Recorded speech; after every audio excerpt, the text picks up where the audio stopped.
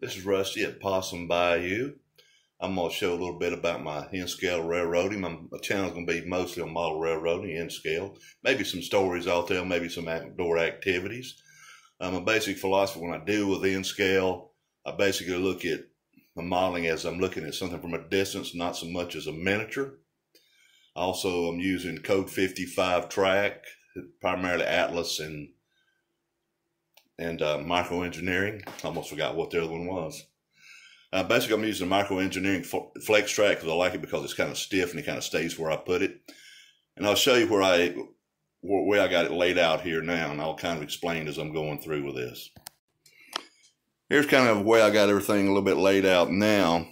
Now, if you see this track, this main line here I got going through, and I'll come around and I'll go over here.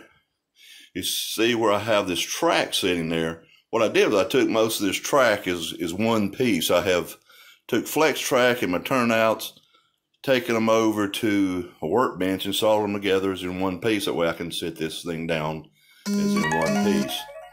I've got some cork on some of this stuff right here. And I'll probably put a little bit of cork on the yard there. And I got a little shed there, a little storage unit there.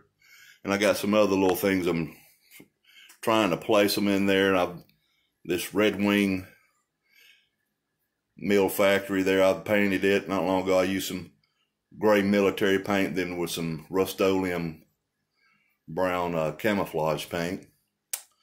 And I got over here, I'm going to have in that corner, it's going to take up a lot of room, is at Superior Paper Company. I've got that going to sit over here. And I got like a little small building over there just going to be there for decoration. It's there, who knows what it was for.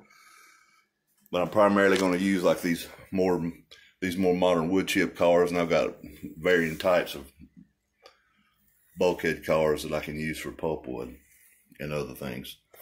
And that's kind of what I've got going on now. And I got a door over there. Then you can see all the junk on my other setup, and I've got some they're kind of like tables, but they're bolted to the wall, and they got a little extra. Well, that one's actually got like framework and some shelves underneath it, and I keep stuff under there.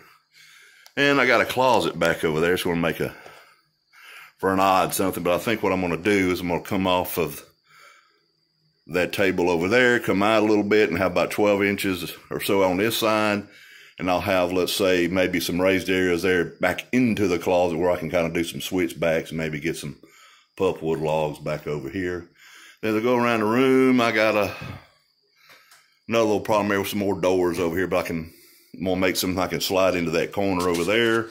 And I can also have a piece going in here. And right there, I have another bedroom that I can actually plan on running some modular tables back over in there for some staging and some off the railroad things. And that's all I got for right now. This is my first video. We'll see how it goes from there. All right. Good night.